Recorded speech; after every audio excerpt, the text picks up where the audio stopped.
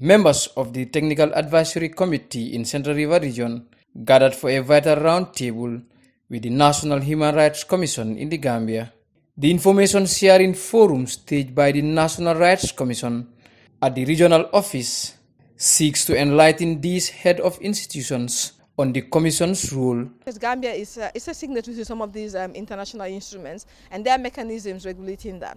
And also to also have a dialogue with them on how best we as the National Human Rights Commission can work with them as the Technical Advisory Committee, and also as members of different institutions, how best we can collaborate with them in the promotion and protection of human rights in the Gambia. The forum is a perfect platform for the National Human Rights Commission to popularize its work and sensitize regional stakeholders on its mandate. The functions, the mandate, the powers, the core values, the vision and the mission of the National Human Rights Commission.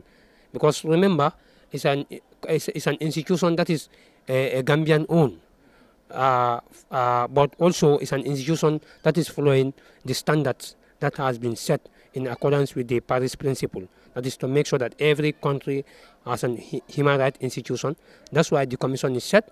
The day's interface includes the presentation of reports and a question time, engaging ideas from participants.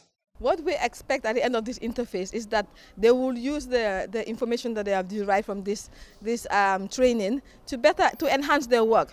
Number one, to have better collaboration with us, like I said, so that we're able to have a starting point when we contact these institutions, but also as a TAC committee, because they represent the other institutions and they're also working with the communities. So when they get to the communities, we expect that they would also talk to the communities about the National Human Rights Commission.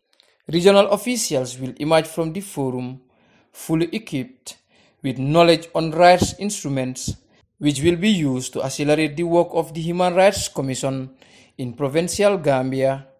Modou Lamin Sanneh reporting for GRTS News from the Central River Region.